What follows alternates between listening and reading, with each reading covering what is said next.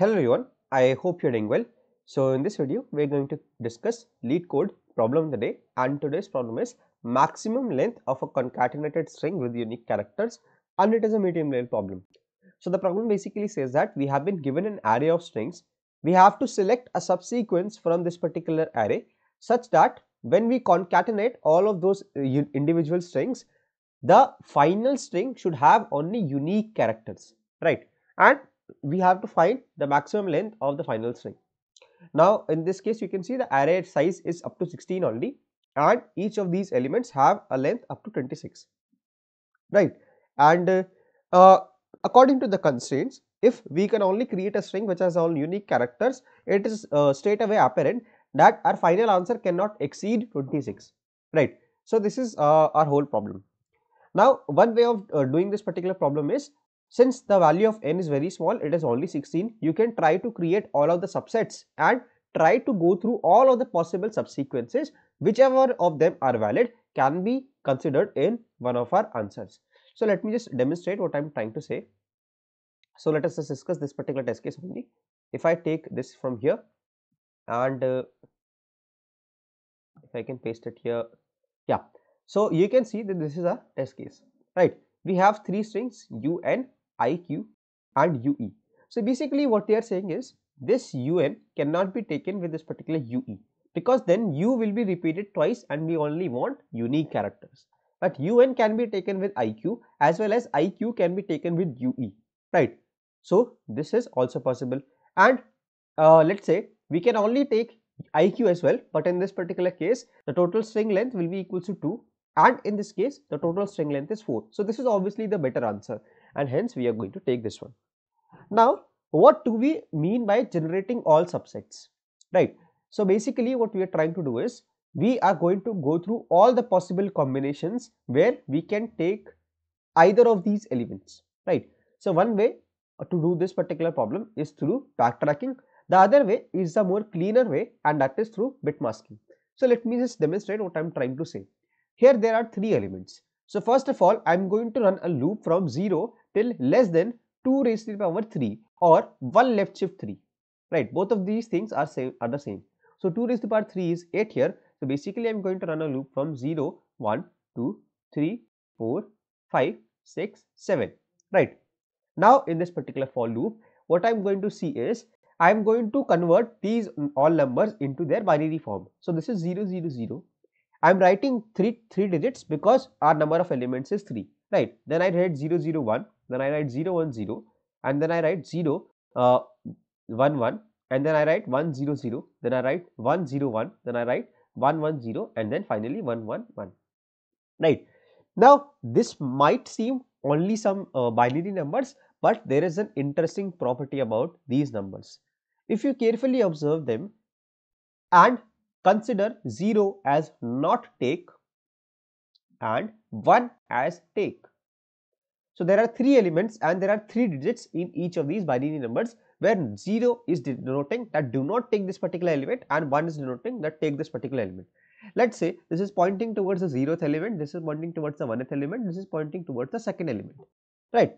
Now if you take all of these numbers, you will realize that they are covering all the possible combinations that are possible on these three values, right? So you can either take, let's just take any one of them, let's take 5, right? So it is saying that you want to take the second element, that is ue. So let's say this is 0, 1 and 2, you want to take ue and you want to take un, right? So this is one possible combination. Let us discuss 6. What happens is when we have 6, so we are taking 1 and 2. So 1 is iq and 2 is ue, right? Similarly, all of these numbers are going to denote all the possible combinations.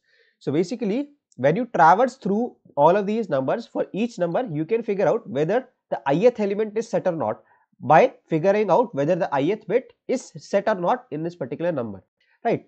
So this way basically you can figure out all the possible combinations. But let's say we have one of the possible combinations, let's consider 5 only, where we got ue and un, right? We got these two characters together. Now we have to figure out whether it is possible to have this as a valid string or not. So what we are going to do is we are going to create a frequency array of size 26, and go through all the elements in this particular range, right? So we have UE, then we have UN. We are going to go through all of these elements, all of the characters, and increment the frequency of the character by 1. Now, if any one of the characters has a frequency greater than 1, that basically means the answer is not possible. Otherwise, the answer will be maximum of previous answer, comma current answer. So what will be the current answer? Current answer will just be the sum of the length of all of these characters, right? So this is what we have to do.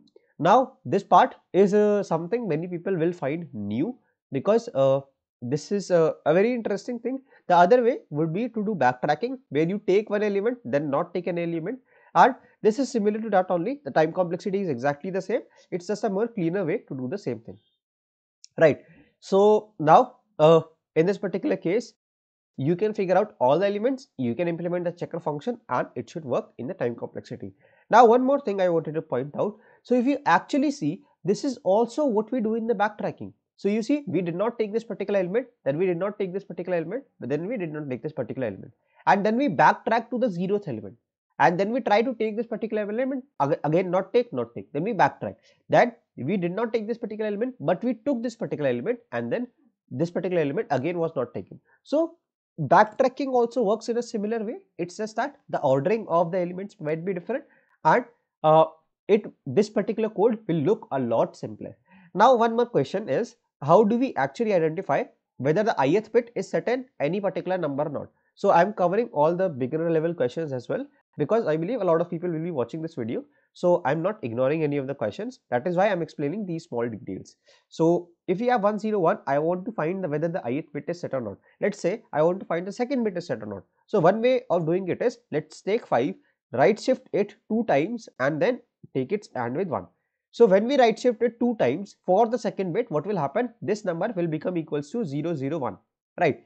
And now this AND 1 operation basically finds out whether the rightmost bit is set or not. So by right shifting this particular number by 2 times, I have made the second bit equals to the rightmost bit, right? So this particular number comes to the rightmost position, and by AND 1 operation, I can basically figure out whether the rightmost bit is set or not, right? So basically this is one of the ways of finding whether it is possible or not to take this particular element, right? So now let me show you the final code. What I have done is, I have created my answer to be 0, and I have initialized my n with array size. Now what I do, I am just going through all the possible combinations starting from 0 till less than 1 left shift n. For the current combination, I have initialized my current answer with 0 and my frequency array with like 0 with all the values 0 and size 26.